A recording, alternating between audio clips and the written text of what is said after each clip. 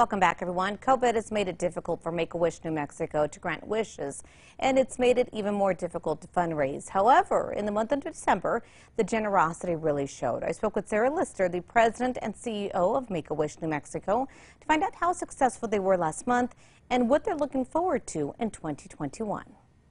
Joining us this morning, we have Sara Lister with the Make-A-Wish New Mexico. Good morning. Good morning. How are you? I'm doing well. Thank you so much for asking, and a Happy New Year to you.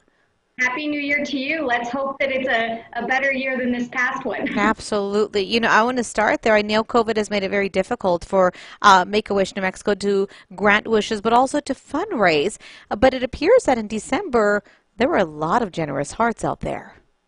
There were. We are beyond fortunate that people in New Mexico came together to support Wish kids who are fighting critical illnesses. And for the past 18 years, Legacy Church has fundraised and helped grant hundreds of wishes. And this year, they donated over $136,000 to Make-A-Wish to help us grant the wishes for kids who are having their wishes granted in or around the holiday season.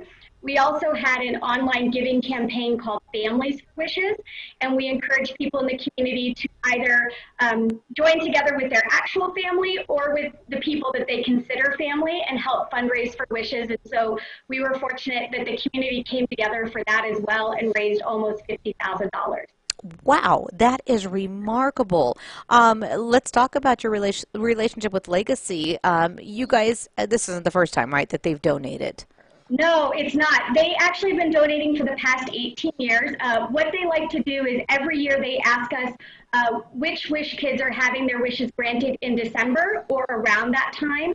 And so we provide them their names and what their wish is, and then they ask the members of their congregation to make donations. And it's truly amazing. Year after year, they are able to raise those funds within a matter of weeks. Wow, that's remarkable. And as you mentioned, some generous hearts within that congregation there. You also mentioned, though, that you had this great fundraising idea that came up in December. Is that going to continue through January, or are you going to look for other ways to fundraise? So we'll start looking for other ways to fundraise. It ran from the beginning of December through the end of December.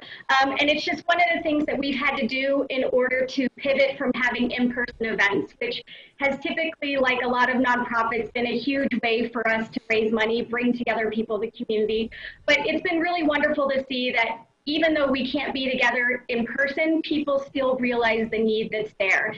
And one of the things that we really have tried to talk with people about is that, yes, we have a number of wishes that are postponed right now because we aren't allowed to have children travel or be in large groups, and we have specific restrictions within our state. But these are kids who've been waiting on their wish, so we want to make sure we have the resources necessary so that the moment it's safe to grant their wish, we can do that, and we're not having to wait an even longer period of time in order to raise funds. You know, and I want to elaborate a little bit more on that because, as you mentioned, these kids, they already had their wishes already waiting to be granted. That doesn't mean that more kids are getting on that list to have their wishes. So even though you guys are kind of at a standstill for some of these wishes to be granted, you're still getting an influx of more kids that are needing to get more wishes granted at this time. We are. Unfortunately, you know, diagnoses for critical illnesses don't stop during the pandemic. There are more kids who are going to their doctors and finding out that they have challenges to face, and we want to be there right alongside them. And so on average, you know, we are moving children through our pipeline at less than a year, usually around 8 months in order for us to grant a wish. It depends on what they wish for. But as you shared, if a child has a travel wish or something else that's related to a large group activity, we have to postpone those right now. And so we do continue to have other kids come into the system. We always let our wish kids know that if they would like to do something else and change their wish, we are certainly willing to do that. But we want to give them that experience that they want, and we believe that the hope that a wish provides is so important. And so we're going to continue to do everything we can to be there for them. We send them care packages, we talk to them on a regular basis, and we just want them to know that there are tons of people around the state who are thinking about them and are there for them. There really are. You know, I know we have a lot of generous viewers that do watch our show in the morning. Let's talk about how crucial it is to get more donations now, but also how they can donate today.